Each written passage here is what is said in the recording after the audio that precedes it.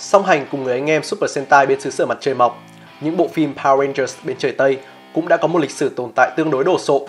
Trong đó, dòng phim này cũng có cho riêng mình những tập phim team up vô cùng thú vị. Và đó cũng chính là chủ đề mà nhóm sẽ cùng các bạn tìm hiểu trong clip ngày hôm nay. Chào mừng các bạn tới với RTK Media. Hôm nay, hãy cùng chúng mình điểm mặt top 7 tập phim team up Power Rangers hay nhất nhé! Nằm ở vị trí thấp nhất trong bảng xếp hạng của chúng mình là Trakina's Revenge, team up giữa Power Rangers Lightspeed Rescue và Power Rangers Lost Galaxy, nằm trong tập 29 và 30 của series Power Rangers Lightspeed Rescue. Mọi chuyện bắt đầu trên hành tinh Mirinoi xa xôi. Tại đó, Leo đã giải phóng ấn cây thanh kiếm huyền thoại Quasar Saber và chuyển hóa thành Galaxy Red Ranger để chiến đấu với một nhóm Ghouls dẫn đầu bởi Tri-Skull. Xong, anh bị bọn chúng áp đảo. Ngay sau đó, nhóm Ghouls cùng tên thủ lĩnh cùng tẩu thoát ra vũ trụ. Quay trở lại với bối cảnh trên trái đất, tại thành phố biển Marina Bay, các Lightspeed Ranger thành công trong việc xử lý một tòa nhà bị cháy. Tại tầng 13 của tòa nhà, hai mẹ con trên đường đi tới chỗ làm của chồng đã bị đám Ghouls tập kích, bắt về làm con tin và hút sinh lực sống. Olympus đã lên kế hoạch với Tri-Skull, dùng sức sống của con người để giúp Queen Banshira đạt được quyền năng tối đa. Xong, tại đó còn có cả sự hiện diện của Trakina. Lại muốn độc chiếm sức mạnh đó cho riêng mình để trở về hình dạng xanh hủy diệt một lần nữa. Trong cuộc tập kích của đám Ghouls, bé gái đi cùng mẹ đã tìm được cách thoát thân để tới tìm kiếm sự viện trợ của các Lightspeed Rangers. Trên đường đi tới khám phá bí ẩn sâu trong tòa nhà đó, nhóm Lightspeed đã gặp Leo trong tình trạng bị thương tích nặng nề sau cuộc chiến lần trước.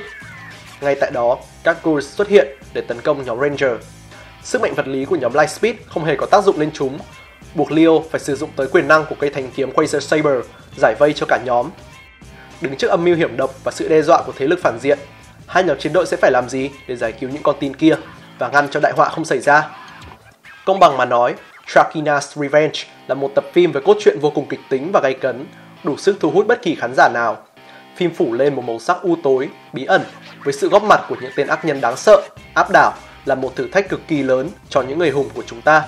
Song, điểm yếu khiến cho bộ phim không thể đứng ở vị trí cao hơn trong bảng xếp hạng nằm ở chỗ đây là một bộ phim rất thiếu hoàn chỉnh. Phim thiếu sự góp mặt của diễn viên thủ vai nhân vật Trakina. Ngoài ra, nam diễn viên đóng vai Leo, Danny Slevin, thì không mặn mà trong quá trình diễn xuất, khiến nhân vật của anh bị thể hiện một cách hời hợt.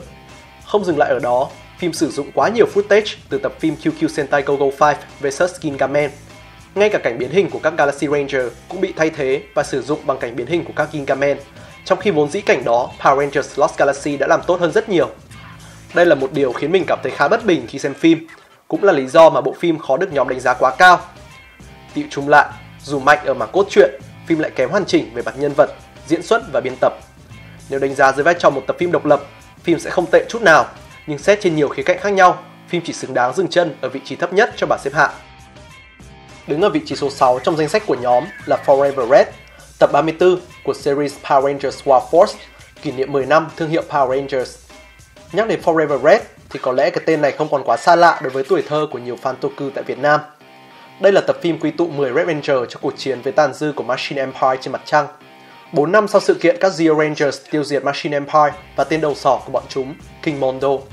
Tàn dư của đế quốc này bao gồm Tesla, Jerok, Stillon, Automon và General Vengix đã nhăm nhe kế hoạch tiêu diệt trái đất. Chúng đang tìm kiếm Super Sentai, cỗ máy hủy diệt hành tinh được tạo ra bởi Lord Z, thứ đang ngủ say trên mặt trăng.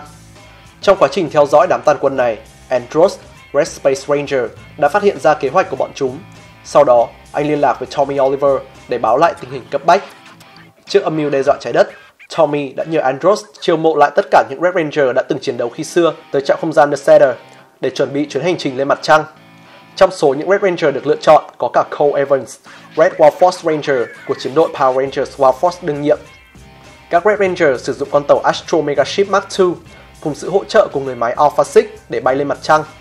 Tại đây, họ phải tìm cách nỗ lực ngăn chặn kế hoạch của tàn quân Machine Empire, ngăn cho đại họa không lan tới trái đất. Có thể nói, giữa hàng loạt các tập phim team up của Power Rangers đã từng ra mắt, thì việc góp mặt ở vị trí số 6 cũng đã cho thấy được sự xuất sắc của tập phim Forever Red. Phim xây dựng một cốt truyện thú vị, liền mạch với dàn phản diện tương đối có điểm nhấn, có kế hoạch rõ ràng. Việc quy tụ về 10 Red Ranger để cùng chiến đấu đã tạo nên một sự kiện chưa từng có tiền lệ trước kia của Power Rangers. Đồng thời, việc được gặp lại những gương mặt nổi bật đã đi cùng tuổi thơ cũng đem lại rất nhiều cảm xúc cho người xem. Các cảnh chiến đấu được thực hiện rất chỉn chu, từ cảnh Unmorph Battle trong nhà máy cho tới cảnh các Red Ranger chia cặp để chiến đấu với từng tên phản diện đều cực kỳ đã mắt và khiến cho người xem vô cùng phấn khích. Xong, điểm yếu của bộ phim này là sự kiện chỉ kéo dài trong một tập phim dài 24 phút. Điều này khiến cho nhịp độ của phim có phần hơi gấp. Không những vậy, vì lịch trình diễn xuất của dàn Red Ranger không đồng đều nên nhân vật Leo Corbett chỉ xuất hiện vào mạch sau của phim. Đồng thời, những cảnh quay cả đội đều bị cắt ghép chắp vá vào để cho phù hợp, khiến tổng thể của bộ phim không có được sự ổn định, hài hòa về đất diễn. Tuy vậy, với tất cả những ưu điểm mà Forever Red đã có được, phim vẫn xứng đáng với vị trí số 6 trong bảng xếp hạng. Đứng thứ 5 trong danh sách là To the 10th Power, phần phim team up giữa Power Rangers Lost Galaxy và Power Rangers in Space, nằm trong tập 30 của series Power Rangers Lost Galaxy. Trên thực tế, các Space Rangers còn góp mặt trong cả tập 31 của bộ phim nữa, nhưng sự kiện team up chính chỉ diễn ra ở trong tập 30 mà thôi. Mọi chuyện bắt đầu khi NHถี่thu thập lại những tấm thẻ dữ liệu trên hành tinh nọ để đem trở về hang động của Scorpion. Hắn đã giải mã những dữ liệu đó để hồi sinh lại các Psycho Rangers, một trong những nhóm kẻ thù đáng sợ nhất mà các Space Rangers đã từng phải chiến đấu. Các Psycho Ranger sau khi sống dậy đã bị thao túng và buộc phải nghe theo mệnh lệnh của NHถี่. Chúng bắt đầu lên kế hoạch bắt giữ các Galaxy Rangers. Cuộc tập kích diễn ra, Maya, Damon, Kendricks và Kai dễ dàng bị các Psycho Rangers tấn công một cách chớp nhoáng và bắt về làm con tin. Người cuối cùng còn sót lại là Leo. Anh chạm trán với Red Psycho Ranger. Hắn đã giả dạng thành một cậu bé để dễ dàng tiếp cận anh. Leo đã bị Psycho Red áp đảo. Anh dường như không có cơ hội nào để đối chọi lại ngang cơ với tên ác nhân này. Đứng trước tình thế nguy cấp, một người đàn ông lạ mặt đã tới giải vây cho anh chạy thoát. Người đó chính là Andros, Red Space Rangers. Quay trở về Astro Mega Ship, Andros hội ngộ với Alpha và gặp Mike, anh trai của Leo. Nắm rõ được tình hình và mối đe dọa từ các Psycho Ranger, Andros đã một lần nữa mở khóa những Astro Morphers chứa quyền năng của các Space Rangers và cùng hai anh em Corbett lên kế hoạch giải cứu con tin khỏi tay đám Psycho Rangers. Đây là một nhiệm vụ giải cứu vô cùng khó khăn khi quân số của nhóm Leo chỉ còn lại 3 người. Họ không chỉ phải đối mặt với 5 Psycho Rangers mà còn cả Deviant, Villamax và Trakina nữa. Liệu Andros, Leo và Mike sẽ giải cứu những Galaxy Rangers bằng cách nào? Liệu họ có an toàn trở về trước nanh vuốt của thế lực phản diện? Các bạn hãy theo dõi To the 10th Power để tìm hiểu rõ hơn nhé! Công bằng mà nói thì chúng mình đánh giá khá cao tập phim team up này. Phim xây dựng được cốt truyện cuốn hút, dễ hiểu, mạch lạc. Tuyến phản diện thì chắc chắn không phải bàn cãi nhiều vì các Psycho Rangers dường như đã trở thành một biểu tượng, một trong những tuyến phản diện ấn tượng nhất từng xuất hiện của Power Rangers. Chúng chắc chắn là một đối trọng đủ tầm để đối đầu với hai nhóm chiến đội, nên khoảng kịch tính của phim được đảm bảo khá tốt.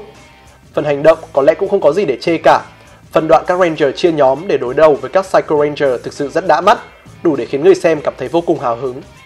Xong, vẫn là một điểm yếu ở những team up chỉ kéo dài một tập, đó là tình tiết trong phim sẽ bị triển khai có phần hơi gấp gáp. Đáng tiếc ở chỗ, các Space Rangers xuất hiện trong 2 tập phim của Power Rangers Lost Galaxy, nhưng mọi diễn biến của tập team up lại chỉ dồn về cho một tập phim. Đó là một điểm trừ khá lớn khiến cho chúng mình không thể xếp hạng cho To the 10th Power ở vị trí cao hơn. Tuy nhiên, nếu đã xem qua tập phim này, các bạn đừng nên bỏ lỡ tập nối tiếp sau đó, The Power of Pink, một tập phim cực kỳ bi tráng và cũng là bước ngoặt của cả series. Kết lại, với khá nhiều ưu điểm cũng như một vài khuyết điểm ở To the 10th Power, tập phim này dừng chân ở vị trí số 5. Đứng thứ 4 trong bảng xếp hạng thuộc về NHถี่, team up giữa Power Rangers SPD và Power Rangers Dino Thunder. Sự kiện này nằm trong tập 32 của series Power Rangers SPD. Trước khi giới thiệu về phim thì nhóm cũng xin chú thích Power Rangers SPD có tới 2 tập team up khác nhau với Power Rangers Dino Thunder. Ngoài tập 32 thì hai nhóm chiến đội còn gặp nhau ở tập 35 mang tên Wormhole. Xong, vì NHถี่xuất sắc hơn ở nhiều mặt nên đã được xuất hiện trong bảng xếp hạng này. Tập phim bắt đầu khi Bruce Wayne gặp gỡ giáo sư Cerebros, lên kế hoạch đưa những Power Rangers ở quá khứ tới mốc thời gian hiện tại. Hắn đã thu thập được 3 viên Dino Gems từ hành tinh Onyx, đưa Connor, Ethan và Kira tới với tương lai. Tại đó, hắn đã đề nghị 3 người bạn giúp hắn hủy diệt hành tinh. Xong, 3 người bọn họ đã lấy lại 3 viên Dino Gems và bỏ chạy. Họ bị các Crybots bao vây. Bruce Wayne một lần nữa ra mặt thuyết phục họ về chung chiến tuyến với mình. Ngay lúc đó, nhóm B-Squad của đội đặc nhiệm SPD đã xuất hiện giải vây cho 3 người bạn trẻ. Họ được đưa trở về Delta Base, gặp gỡ chỉ huy Doggy Kruger và chuyên viên kỹ thuật Kat. Tại đó, thân phận của 3 người đã được hé lộ. Theo thông tin lưu trữ trong hồ sơ của các đặc cảnh, bọn họ chính là Power Rangers Dino Thunder, nhóm chiến đội đã từng chiến đấu bảo vệ cho thế giới ở quá khứ năm 2004. Ngay lúc đó, nhóm B-Squad đã nhận được báo cáo về một con quái vật đang bạo loạn. Họ rời đi để làm nhiệm vụ. Các Dino Rangers ngỏ ý muốn giúp sức nhưng không được sự cho phép của chỉ huy Doggy, bởi việc để người quá khứ xen vào những vấn đề ở tương lai là một việc làm quá liều lĩnh. Xong, con quái vật kia chỉ là cái bẫy mà Grum giăng ra để dụ nhóm B-Squad vào trong. Đây thực chất là một cuộc tập kích đã được chuẩn bị một cách kỹ càng. Nhóm B-Squad bị áp đảo về quân số một cách nặng nề. Liệu rằng họ sẽ làm cách nào để thoát khỏi vòng vây? Và liệu các Dino Rangers có thể ra mặt giúp sức? Cùng tìm hiểu ở tập phim History nhé! History tuy là một sự kiện team up diễn ra trong một tập, song bởi sở hữu một câu chuyện với lượng tình tiết vừa đủ và phân bố khéo léo, phim không tạo cho người xem cảm giác bị gấp gáp. Nội dung trong phim được triển khai rất mượt mà, đưa ra được lý do chính đáng để hai nhóm chiến đội hợp sức cùng với nhau. Các cảnh chiến đấu trong phim cũng vô cùng mãn nhãn, được nâng tầm bởi kỹ xảo đẹp mắt và nhạc phim đầy sôi động. Không chỉ vậy, phim còn khá logic ở chi tiết cuối phim, khi các Dino Rangers phải bị xóa ký ức để cân bằng sự kiện của thời gian.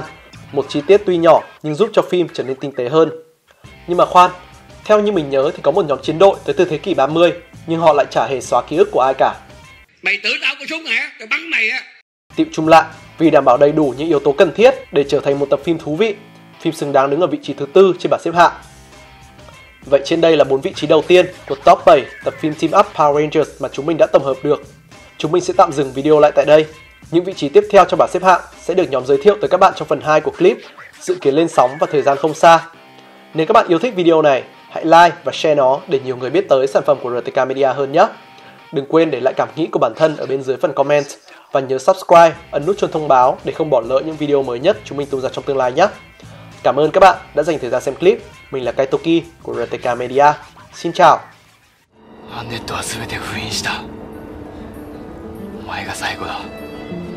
ジョーカー！俺とお前は戦うことでしか分かり合えない！